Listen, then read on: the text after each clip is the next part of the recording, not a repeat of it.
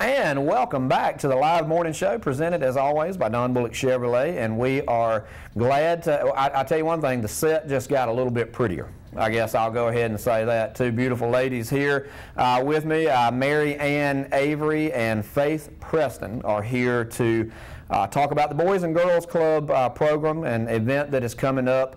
Teeny Tiny Turtles on the Tar. Ladies, have you ever tried to say that 5 times fast? Yes. You have? Yes. With any success? Okay, so it comes out as teeny. It does. Mary Ann, how about you? Have you ever tried it? Oh, it's hard. I bet it is. It was hard for me to say it slow.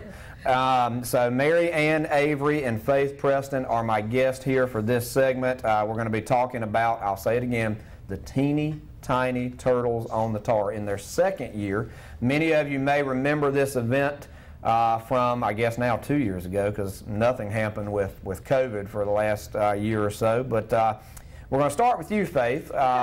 First of all, if you would just kind of introduce yourself to our audience and I guess how you became involved with this program and event. Okay. Hello, my name is Faith Preston, and I work for the Boys and Girls Clubs of the Tar River region.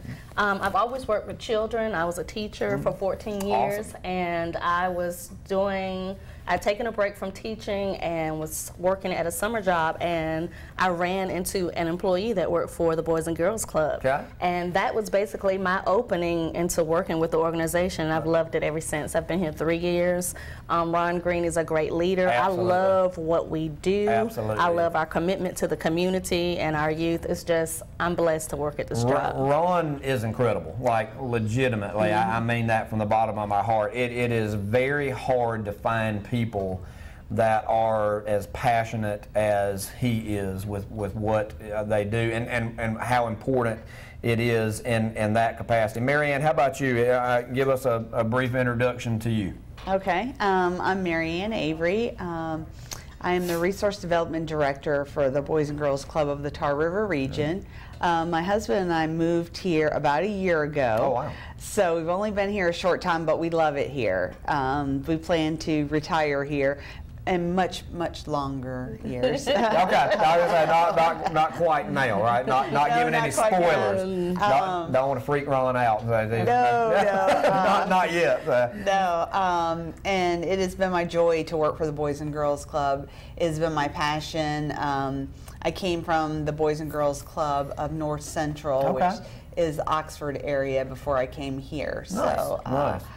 love it, love what we do. Absolutely. And Well, the results. Yeah, and I can tell that both of you do love that genuinely, and how important it is to have good, hardworking, energetic people in the Boys and Girls Club, because that is the foundation of our community, our youth, and that's got to be really exciting to see change and difference made in the lives of these kids. It is. It's definitely a big thing. What does that mean to you to get to literally see that in action and see kids' life change? Well, you know, for me, I was a teacher, like I stated before, so to be able to impact the next generation, give them the foundation that they need to be positive, to be productive, to be responsible citizens, Right. to me, that's the best legacy, you know, that a person could have. No and doubt. we get to see that every day in what we do. You know, we work with youth who need us the most. And That's true. we have children that come from all kinds of environments, and we get to cultivate, transform, and see them grow. That's It's not much better. Yeah, there's not. And Mary Ann, what is the most rewarding thing for you personally? To see the youth development, to see the kids go from where they are to what they can be, and become that. And our Youth of the Year, Elijah Sellers, is again just won the State Youth of the Year again. We're so proud of him. Absolutely. So that's what we do, and I couldn't be more proud of him. I couldn't be more proud of the organization. Right. Wonderful youth there that you mentioned, very deserving for sure. Faith, we're going to talk to you about the second year of this Teeny Tiny Turtles on the Tar, #1 fundraiser for the Boys and Girls Club, and talk a little bit about this, because like I say, everything has to have money to operate, and this particular fundraiser. For those that are not familiar with it, as we mentioned, this is the second one, so obviously the first one had to be somewhat successful in order to have another one. Tell us about this event. Okay, it's really a fun, family-oriented event. Mary Ann came up with the idea last year in the midst of COVID because one of our major fundraisers was canceled.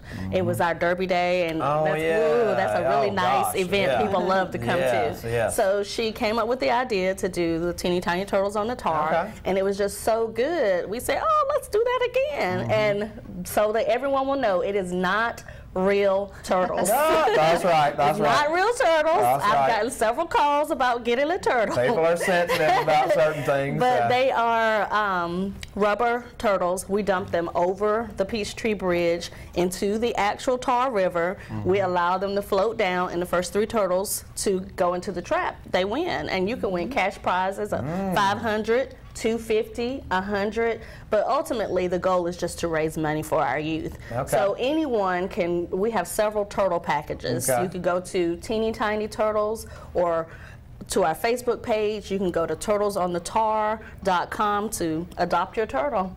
So anyone can do it, like an individual, a family, a business. Yes. Mary Ann, for you, what was, in your opinion, being creative about events? You talk about fundraisers and things like that. What to you was the creative part behind this? Because it's one thing to, kind of ask people to do something, but they have to have a little fun twist to it. Talk a little bit about the creativity that went behind this particular event, you think?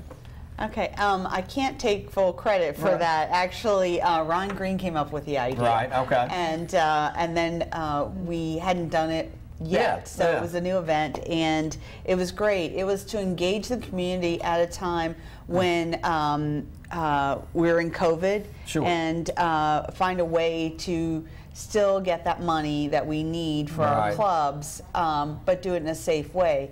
So we had to pivot from our Derby Day and the party everybody loves into something else, and we did that with the turtles. So that we could still engage the community and outside our community too with the adoptions. And we streamed it. We did our Facebook Live and Instagram Live, so everybody could watch. And that went really well. People seemed to like it because, let's just face it, COVID was such a hard time, and you were in the house, and that's where we were, in the house, not a lot to do. And this was exciting and fun, and I think everybody really liked it. And we had a lot of requests. When's that going to happen again?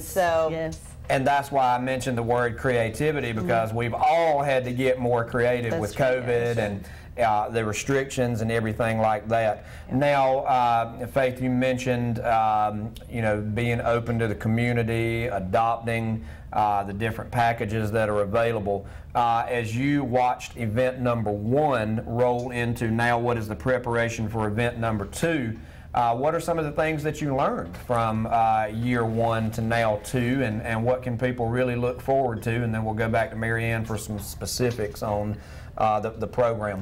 For me, I don't work in RD part. I'm the office manager, so I have the privilege of working with Mary Ann on a lot of events. So I learned how engaged our community is and how knowledgeable they are of our organization. We have a lot of people who support us, who believe in our mission, and who are determined to see us be successful. I agree. So as I look at last year, which we pioneered it, and this year, we had a lot of people be on board before it could really, take off. Like this year, we have teams. There were organizations or groups, social groups that said, hey, we want a team. And every team had a goal, and they were selling their turtles before we could even set it on the page good. So there's something about that little, competition, there's nothing wrong with a little healthy competition in anything. And, businesses getting involved and different things like that. Now, Mary Ann, you had a couple of points that you wanted to bring. I know we mentioned the Community for Life program, and just the vast amount of support that has been received.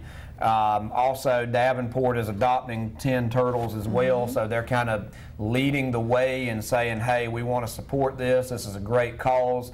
What did you want to add to that particular part? Yeah, Davenport has been a longtime supporter of the Boys and Girls Club, and they got on board with the Teeny Tiny Turtles as well, and they decided that they would do this in a much bigger way than just adopt some turtles or do a sponsorship.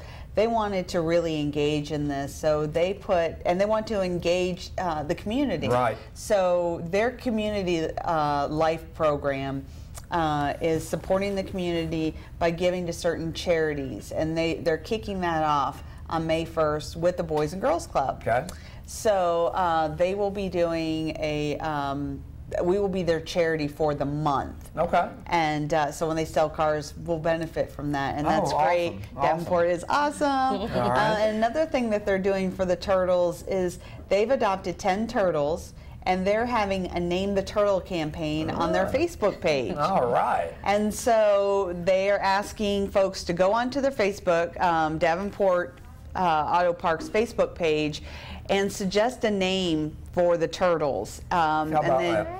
They are going to select 10 names, Okay. and those people that suggested those names will get a free oil change. Oh. And then Okay. all the other folks that have been participating in this are entered into a drawing to also maybe get a free oil change. All right. All right. Yeah, Gotta they- love those perks. Yes. The word and- free appeals to my heart for sure, but a lot of folks' hearts. So you like to win those prizes, yeah. Yeah, and they're just doing it in such a big way and Yeah. bringing in the community, which is what we love. We love to see the community involvement, and Davenport shows that every day for us. So Absolutely. we're really thankful for that. Yeah, I appreciate that perspective. Now, back to you, Faith. We've talked about the fundraiser itself, how to adopt the turtles, the different packages that are available. On the day of the event, what are the plans now? Or are we still under, like, can people come out and watch? Can they come participate? I know we still kind of got COVID, trying to get out of that, but where do we stand as far as how people can be involved the day of? Okay. Last year, we definitely could not have people come out. But this year, the Rocky Mount Mills, and due to COVID restrictions being lifted higher, people are welcome to come out to the event. All right. Now, we will dump the turtles from the Peachtree Bridge. No one is allowed on the bridge, for bridge. safety purposes. I agree. So everyone who comes, and we invite you to come, you will gather around the Tar River by the Rocky Mount Mills area.